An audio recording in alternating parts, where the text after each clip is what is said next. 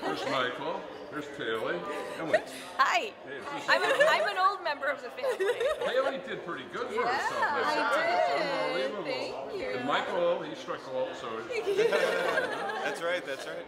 And they eloped and got married in Italy. How cool is that? Our favorite place in the whole world. No lack of courage. No. Yeah. Hi.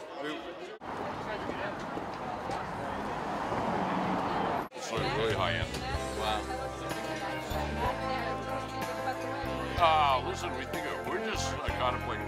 We love the wedding, but we're especially impressed with our wives.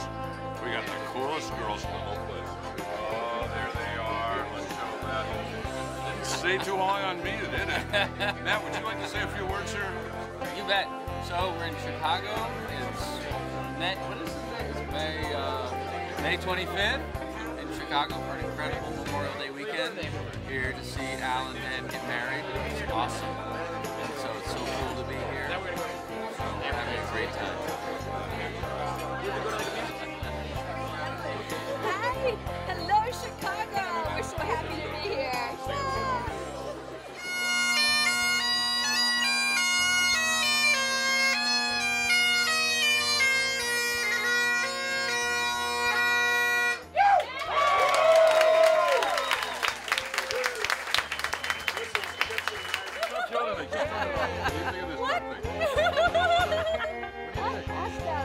Paley, the newlywed, she knows what it's all about. Hi. Hi there.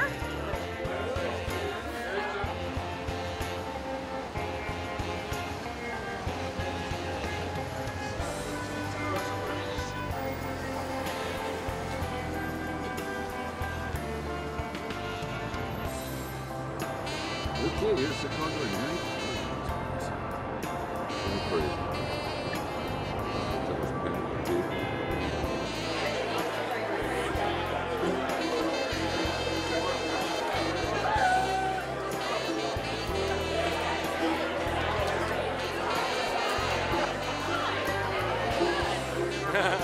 I'm sorry, this is going to be on TV. How you guys feeling?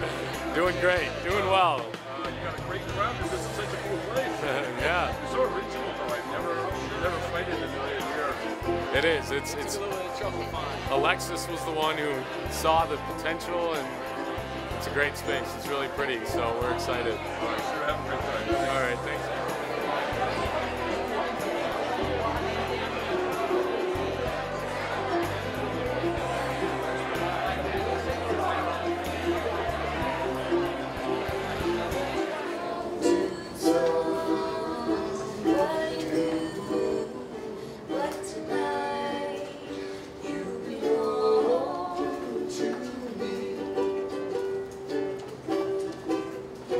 Although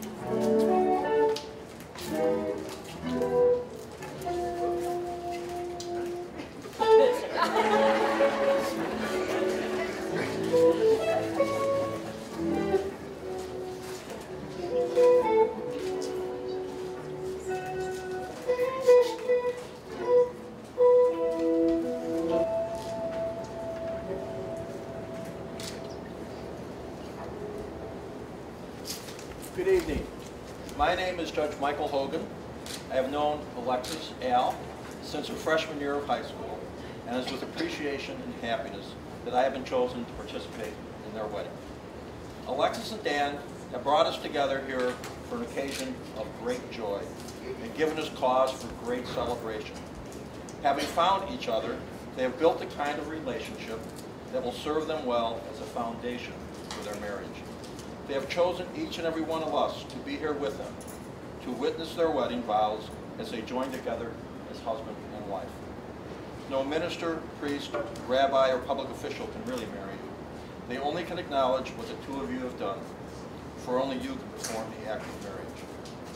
Alexis and Dan have acted upon the dream we all share, that one day I will meet the person to whom I can reveal myself and who will listen to what is said, hear what is left unsaid, and who will accept me as I am unconditionally. Alexis and Dan, you have been given this greatest gift of all, each other. There is wonder in the world that must never leave you, of having in all this world found each other.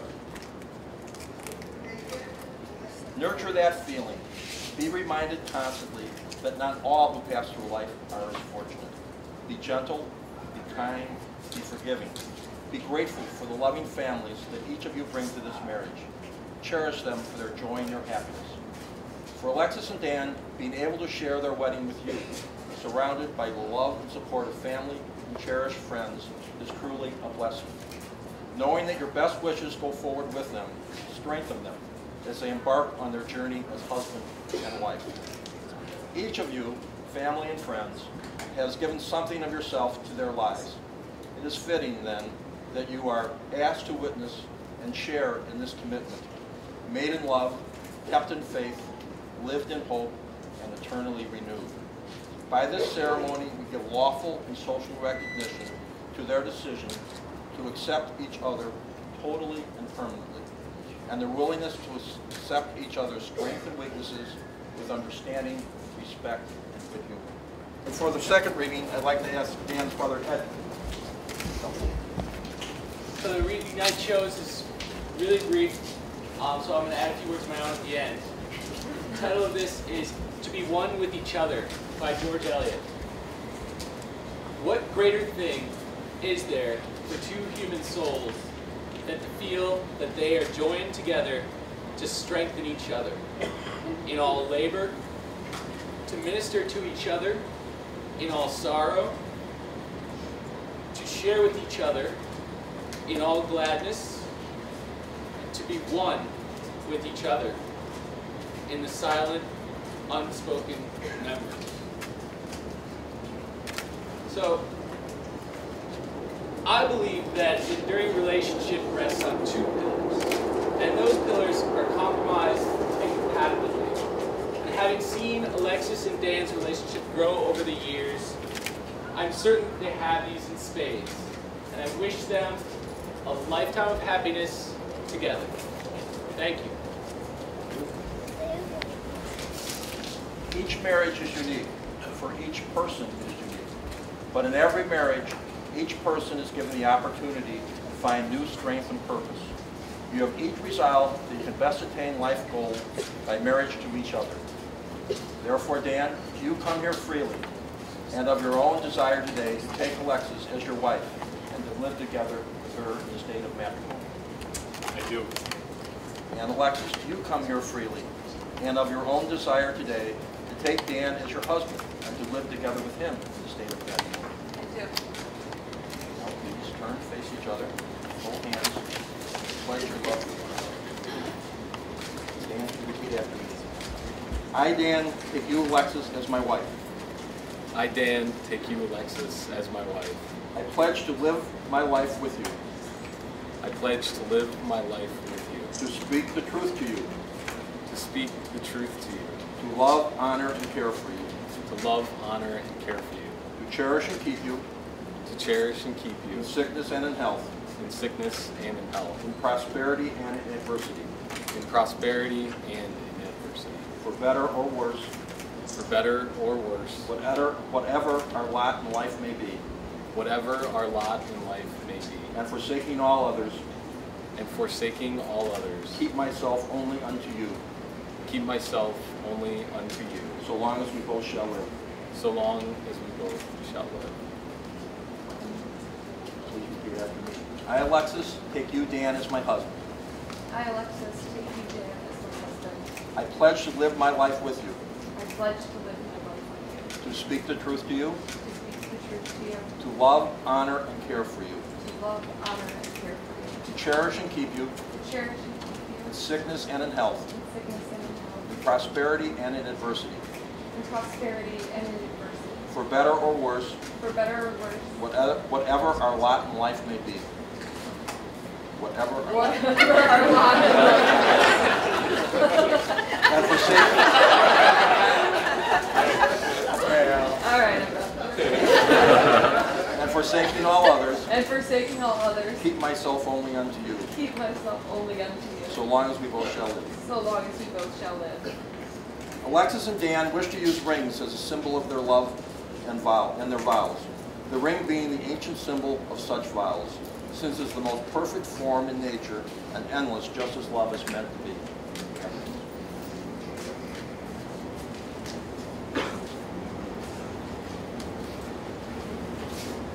Dan, please place the ring on Alexis' finger after me. I give you my ring I give you my ring as I give you myself, as I give you myself, as a sign of my love and fidelity. as a sign of my love and fidelity. Could you repeat after me? I give you my ring I give you my ring as I give you myself, as I give you myself, as a sign of my love and fidelity. as a sign of my love and fidelity. You will from here forward be born together, and you shall remain together forever in the memory of those who love you. May you both henceforth be joyous in oneness.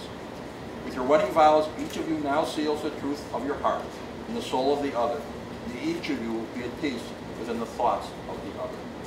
Since you each have shown your willingness to enter into marriage with one another, and your understanding of the love and respect called for by married life, and have today acknowledged all of this before family and friends, I now, pursuant to the power invested in me by the Constitution of the law of the State of Illinois, hereby affirm this marriage and pronounce you husband and wife.